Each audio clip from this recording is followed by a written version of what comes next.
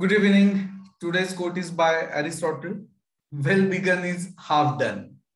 Well begun is half done. Today's word is soliloquy, an utterance or discourse by a person who is talking to himself or herself. Hamlet's soliloquy begins with to be or not to be. Exercise 6.1, sum number 28. 1 plus x equal to 1 plus log bc to the base a. See, we want to express 1 as logarithm. Now here base of logarithm is a. So I write 1 as log a to the base a. What is log m plus log n? Log mn. So 1 plus x is log abc to the base a. So what is 1 upon 1 plus x? 1 upon log abc to the base a. But if I want to write log in the numerator, these two will be interchanged. So this is log a to the base abc. Now use this analogy. So it will be 1 upon 1 plus y. It will be log b to the base abc, and 1 upon 1 plus z will be what? Log c to the base abc. Now 1 upon 1 plus x plus 1 upon 1 plus y plus 1 upon 1 plus z will be what? Write down. Log a to the base abc plus log b to the base abc plus log c to the base abc. Now what is sum of the logarithm? If base is the same, it is logarithm of product. So log abc to the base abc, but log of any number to the same base is 1. That's it.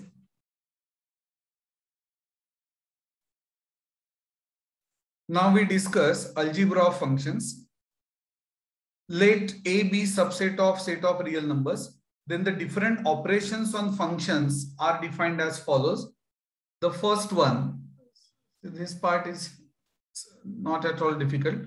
The first one is sum of functions.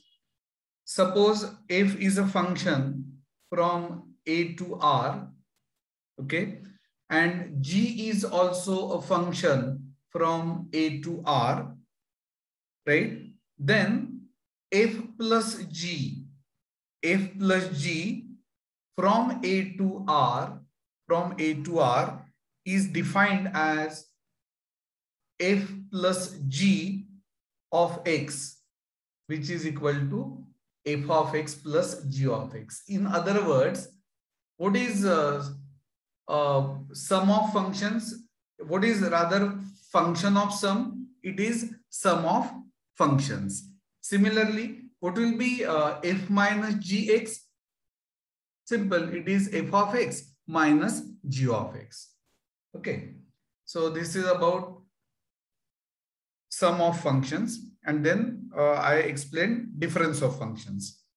Then comes product of functions.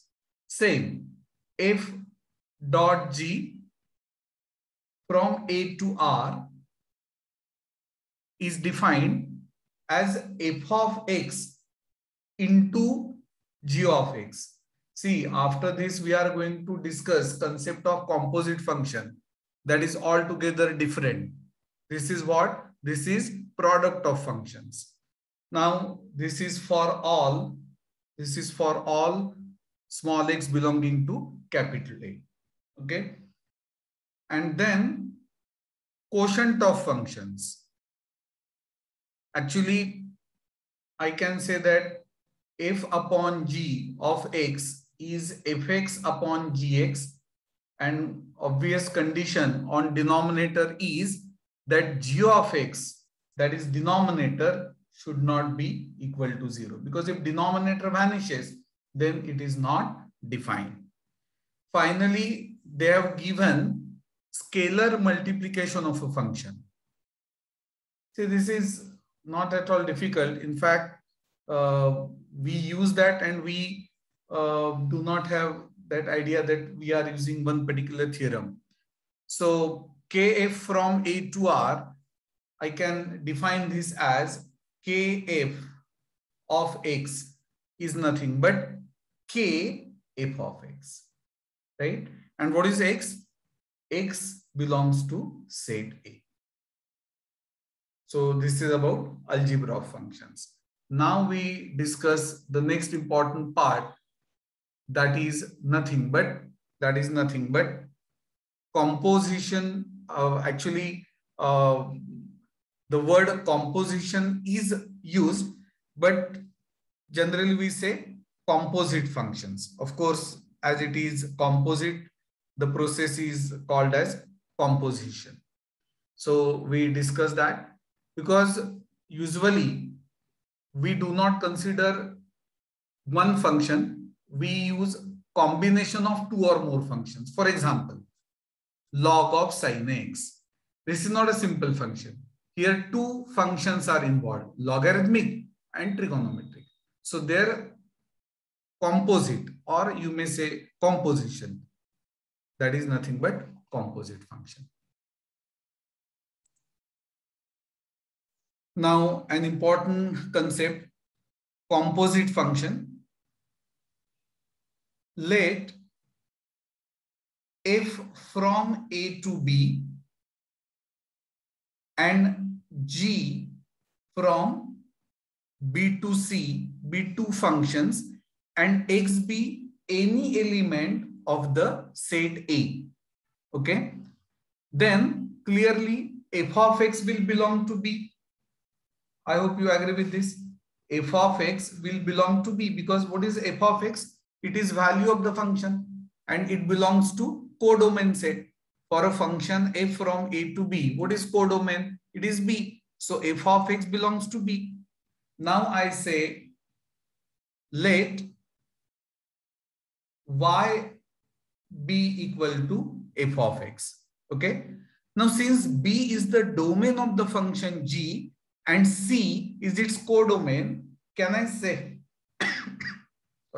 can I say that g of y belongs to C? Yes, I can. Suppose that function is defined as z equal to g of y. But what is y? Y is f of x. And therefore, can I say that z is nothing but g of f of x belonging to which set? Belonging to set C. This shows that every element x of the set A, I'll show this diagram again. Every element of the set A is related to one and only one element z, g of f of x of the set C. This gives rise to a function from set A to set C. This function is called the composite of f and g. So you have to be very careful. Some students say this is composite of g and f. No, f first, then g. See, composite of f and g exists, but it is not g of f of x. When I say g of f of x, it is first f and then g. And therefore, this is what? This is composite of f and g. I hope this is clear to you. So if we denote this by h, then I can say that h is a function from A to C. And it is given by what? H of x is nothing but g of f of x. See, if you pay attention, you won't find this difficult. For all x belonging to, I'm saying for all x, so belonging to which set? Set A. The composite of f and g is denoted by GOF. This is what? Composite of f and g. So if somebody asks you to define this composite, how will you define? You will have to say that this is the definition. If f from A to B and g from B to C are the two functions, then the composite of f and g is the function GOF from A to C, and it is given by GOF of x. This is the convention. equal to g of f of x equal to what? This is nothing but composite function for all. I have already explained this symbol. This is inverted A for all small x belonging to capital A. Note that GOF denotes the composite of F and G. Likewise, FOG will denote what? FOG will denote the composite of G and F. It may or may not exist. We are not sure. And even if it exists, it may not be the same as GOF. I repeat this part. We have written GOF as composite of F and G. Similarly, composite of G and F may exist. It is denoted by FOG. Even if both of them exist, they need not be equal. They can be, but they need not be equal. Okay, so this is about composite function. See, once we start solving problems, you will definitely understand this part. Remember, in 11th standard, we are going to discuss basics of calculus, derivatives, integration. In fact, integration is not there, though we will discuss integration in short. But in 12th standard, derivatives starts with derivative of composite function. In 11th standard, we will be discussing simple functions. But in 12th standard, syllabus begins with derivatives of composite function. So you should know the meaning of composite function. Now, exercise 6.2. First question, if f of x is 3x plus 5, g of x is 6x minus 1, then find f plus gx, f minus g2, fg3, f upon gx, and its domain. Okay, so in the last part, domain is also asked. Now, this is not at all difficult. First part, f plus gx is what? Fx plus gx. Both the functions are given. Just add them. So it is 9x plus 4. Write down. This is the first part. Now, in the second part, what is asked? F minus G2. Okay. So we will find F2 and G2 separately, or you may find this afterwards. What is F2? F2 is value of the function f at x equal to 2. What is fx? 3x plus 5. So it will be F2. 3 into 2 plus 5. That is 11. What is g of x? 6x minus 1. It is given. So it will be g of 2. It will be 6 into 2 minus 1. It is again 11. Therefore,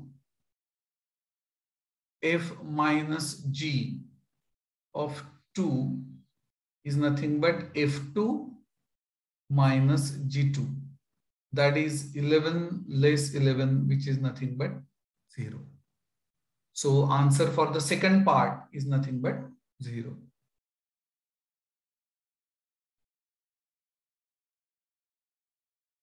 What is f of 3? Value of the function at x equal to 3. So 3 into 3 plus 5, 14. What is g of 3? Find out.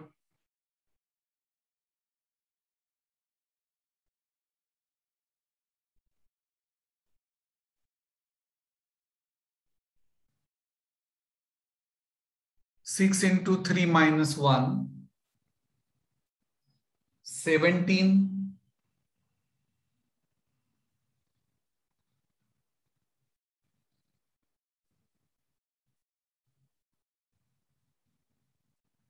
So f of 3 into g of 3. So 14 into 17. So 17 4s are 16, 10, 3. 238. 238 is the product.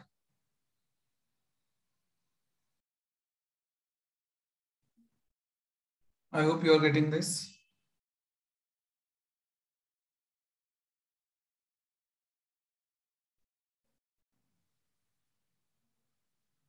What is fx? 3x plus 5. What is gx? 6x minus 1. See, we are going to call this as rational function. And rational function is defined provided denominator is not equal to 0.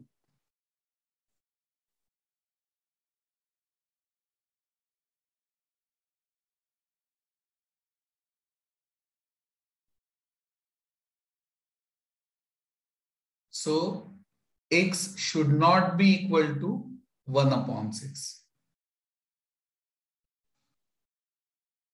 So what is domain? Domain of f upon g, all x such that x belongs to R, x not equal to 1 upon 6. Okay. Now, can you tell me domain of g upon f?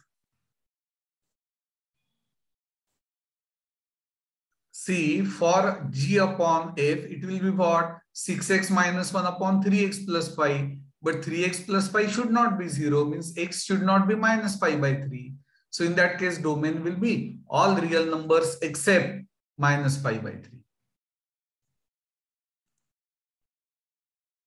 Second question, let f from 245 to 236 and g be the function from 236 to 24. These are given by f set of ordered pairs 2, 3, 4, 6, 5, 2 and g 2, 4, 3, 4, 6, 2. Write down GOF means what? Composite of f and g. So f first and then g. See, this is not at all difficult. Set A to set B. Now they have given f as what? Ordered pairs 2, 3. So 2 associated with 3, 4, 6, 5, 2. Now g is a function from B to C. 2, 4. What is that? 2, 4. Yes, 2 associated with 4. Then 3 associated with 4. Yes, many one can also be a function. And then 6 associated with 2. Now, to find composite of f and g, that is GOF, it is a function from A to C.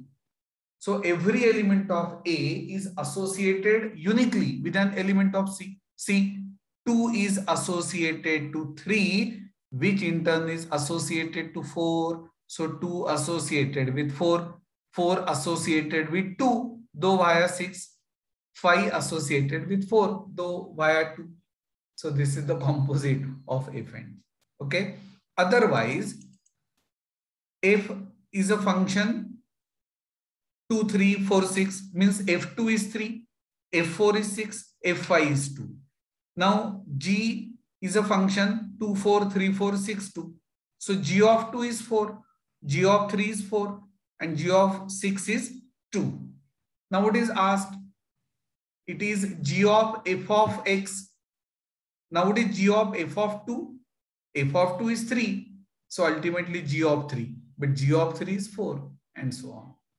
And that is why I say that this is the simplest method, arrow diagram. For this also you will get full marks in exam. Sum number 3. If f of x equal to 2x square plus 3, g of x equal to 5x minus 2, then find f of g, g of f and g of g. Now A part. What is asked? F of g of x. Do we know g of x? Yes, we do. So substitute. Means we have to find f of 5x minus 2. To find f of 5x minus 2, we mention f of x. F of x is given to be 2x square plus 3. What does this mean? This means whatever is written here, square it, multiply by 2 and add 3 to that. Here it is 5x minus 2. So square 5x minus 2, multiply by 2 and add 3 to it. Now tell me on simplification what you get. I am omitting one step. What is 5x minus 2 square? It is 25x square minus 20x plus 4. So if multiplied by 2, I will directly write, I get 50x square minus 40x, right, plus 8 plus 3, that is 11. And therefore, this is nothing but f of g of x. I hope this is clear to you. Now, can you tell me remaining 3?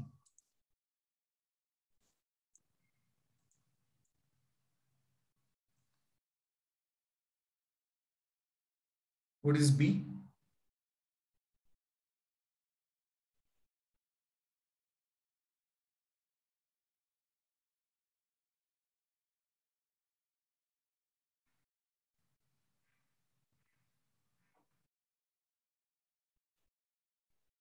You have to just substitute.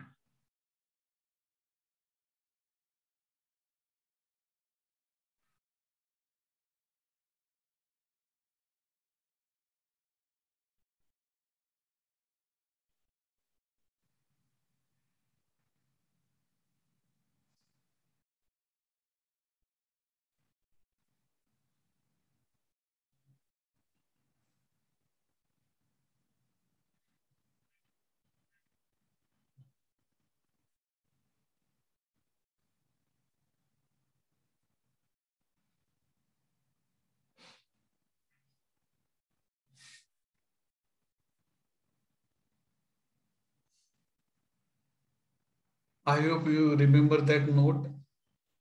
F of g of x not same as g of f of x. See, f of g of x is what? 50x square minus 40x plus 11. And here we are getting g of f of x as what? 10x square plus 13. Clearly, they are not equal. Okay, good. So, I don't think this needs any explanation. G of f of x, put value of f of x. So we need g of this. For that, it is better if we mention g of x. See, after practice, you can directly write this, but this is just the second sum. So g of x is 5x minus 2. So it is g of 2x square plus 3.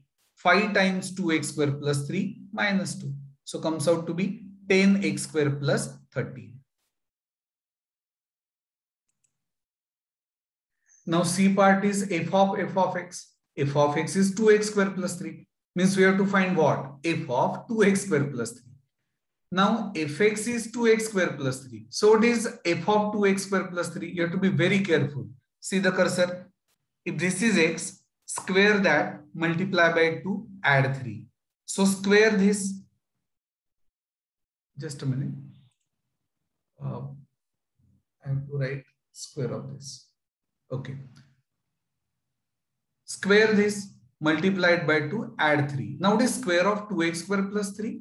It is 4x raised to 4 plus 12x square plus 9 multiplied by 2. So 8x raised to 4 plus 24x square plus 18. But already 3 is there. What is 18 plus 3? 21. Then g of x. What is g of x? 5x minus 2. So we have to find g of 5x minus 2. Now what is g of x? 5x minus 2. And therefore, what is g of 5x minus 2? See the cursor. G of x is 5x minus 2. Whatever is written here, multiply by 5, subtract 2. Here, what is written? 5x minus 2. Multiplied by 5, subtract 2. So if you simplify, you get 25x minus 12. Right up. Now we discuss an important concept of inverse function. Now, f is a function from set A to set B. Can you tell me type of this function? This is 1, 1 and onto. That is injective and surjective function. If the function f from A to B is 1, 1 and onto, can we think of a function from set B to set A? Yes. Why? Every element of the set B is uniquely associated with an element of the set A. And therefore, in this case, we can think of a function from set B to set A. Clearly, it will be different from f. Suppose we denote it by g. Note that g is called as inverse of the function f. And we write this as g is nothing but f inverse. While writing this, we have to write f raised to -1, but you have to read this as f inverse. Note that function possesses inverse if and only if it is 1, 1 and onto. Suppose I include one element s. Is this a function from A to B? Yes. F exists from A to B. Why? Every element of set A is uniquely associated with an element of the set B. But if I ask you, is there any function from B to A? Your answer should be no. Why? Because every element of the set B has no association. S is not at all associated. So function from B to A does not exist. Suppose I write one more element D associated with R. Is there any function from A to B? Yes. It is many one. Many associated with 1 is also a function. But is there any function from B to A? No. Why? Because R is not uniquely associated. R is associated with 2 elements. So though function from A to B exists, function from B to A does not exist.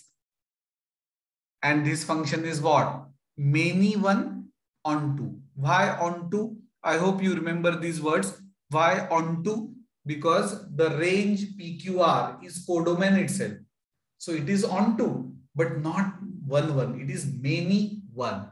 And therefore, it does not possess inverse. Okay. So this not possible. Then D I will remove. Yes. The function f from A to B is 1, 1 and onto. And therefore, function from B to A exists and it is nothing but inverse of the function. So how will you actually define inverse function? Same thing. If, don't write, if f is a function, if f is a function from A to B and it is 1, 1 and onto, then corresponding to every element of B, we can find a unique element of A which defines a function from B to A called the inverse of the function f. It is denoted by f inverse while writing f raised to -1, but you have to read this as f inverse from B to A.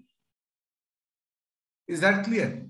So can I say that for f, if domain is A and codomain, or I can directly say range is B, then for f inverse, domain and range will be interchanged. That is, domain of f inverse will be now set B.